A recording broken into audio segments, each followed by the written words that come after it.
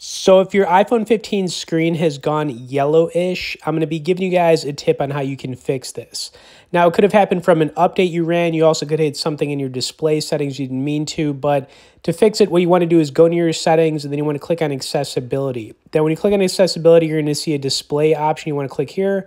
And then you want to scroll down to color filters at the bottom of the page.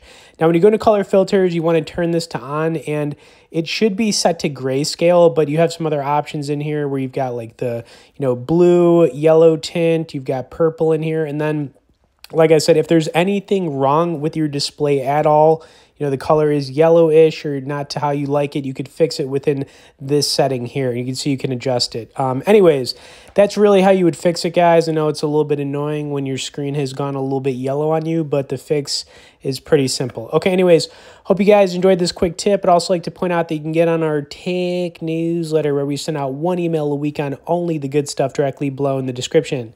As always, thanks for watching this, guys, and we'll see y'all in the next video.